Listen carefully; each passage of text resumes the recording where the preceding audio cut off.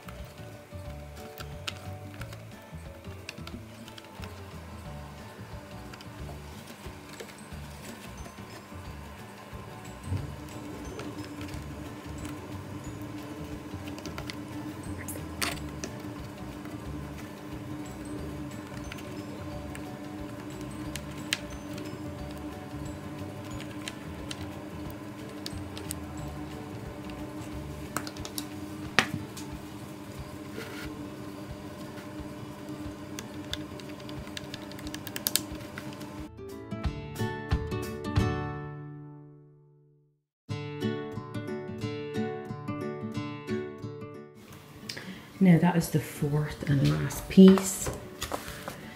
So now you have your jigsaw broken up into 4 different sections. So it's so much easier when it's broken down to actually deal with just piece by piece rather than trying to flip the whole thing at once. So now all you have to do is flip each section on its own. So I'll show you how to do that now.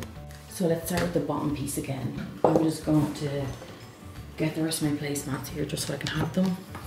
You take a second placemat, put it over it, and then pick it up and just simply flip it, put it back down. Take your placemat, flip it, put it back down, take your placemat, flip it, put it back down, take your placemat, flip it, and put it back down. So now all of my jigsaw is in the right way up. So the only difference is that it's all flipped over, which is perfect because that is exactly what I want. Now what I need to do is get my whole jigsaw back onto this board, but in the upside down format that it's in now. So I'll show you how to do that now. I need a coffee break because this is not easy. Look how rainy it is outside. Did you miss Eeyore at all? Cutie patootie.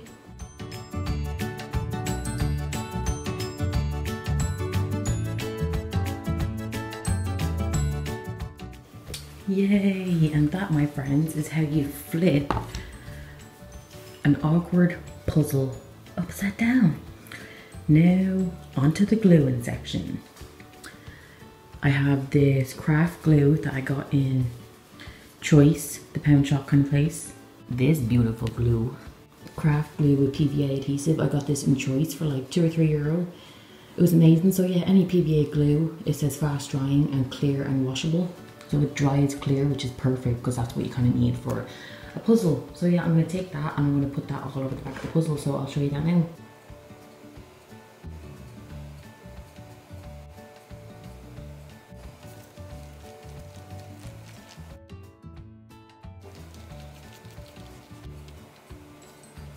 And just while that's drying and getting a bit tacky, I'm going to cut up my paper.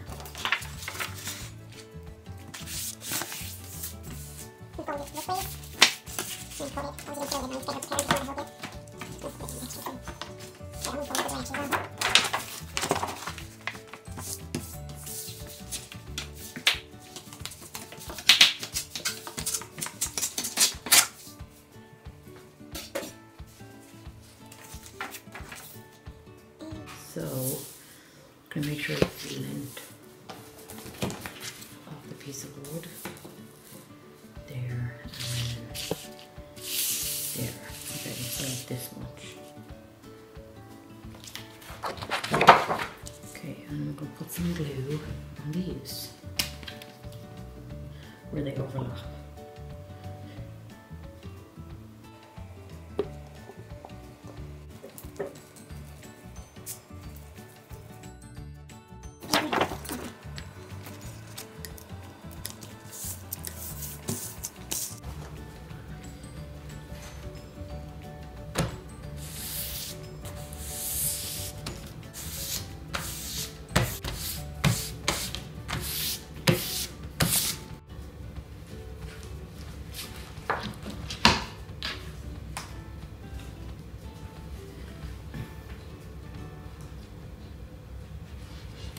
Perfect. And now my jigsaw is done. It's obviously still very gooey, so just leave it to dry. Just gonna press it down, make sure it's all stuck so the glue gets every inch of it, because no way am I doing this again. Okay, I'm happy with that. And then I'm just gonna push this to one side and let it dry. Done.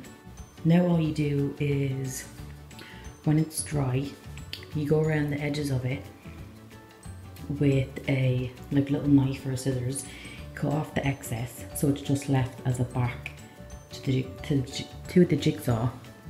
Then all I do is get some string and I tie 2 knots in each end of the string. Actually, I'll show you the knots upstairs when I'm explaining this. So this is the other jigsaw. Remember the one with the taxi on it? It's just done. It was done a while ago.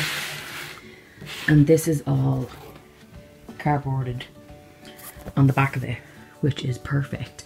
And then I cut around it, so it's grand. And then, see, I took some twine or like thick string or whatever. I tied 2 knots in each end of it. Then I took super glue and glued the 2 knots to the paper. Then the next thing I do, just to keep it more secure so it won't fall off the wall, because I had that trouble with the first one, is that I stick brown sticky tape over it. And the reason I stick brown tape and not just normal sellotape is because sellotape isn't as thick as brown tape. So yeah, that's the second process. Oh, hi Kelsey. And Kelsey, let's go show them the last process of it. It's so sunny in here, what the hell? And this is the last process of it. And you'll never guess what, but Natalie found Statue of Liberty's missing puzzle piece in her jumper. So Natalie had it all along. So yeah, so that's a funny story. So let's stick her back up right now.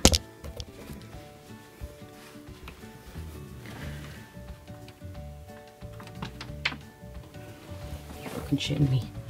I was just putting her up to measure her and what way she goes, and she freaking fell down the back of my bed. Lovely. I just can't catch a break with this Statue of Liberty jigsaw, like seriously. Okay, I just climbed under my bed and found it again, but over my dead body am I losing this piece again. She's going on the wall, and the next time you'll see her on this video, she'll be up there. Wait until you see. Here we go. Ta-da! Oh my god, it fits! Yay! She is complete. Yes! Woohoo! Oh my god, I'm actually so happy. Look at it, she looks so much better. Looking fine, Libby. Looking fine. Oh my god, now my paintbrush full of glue. Ew. Just fell on my bedroom floor. At least Libby's done. Bye, Libby. You're very blurry. Bye, Libby. Okay, Gussie, you coming downstairs? Why is everything so blurry? You coming downstairs? Come on. Come on.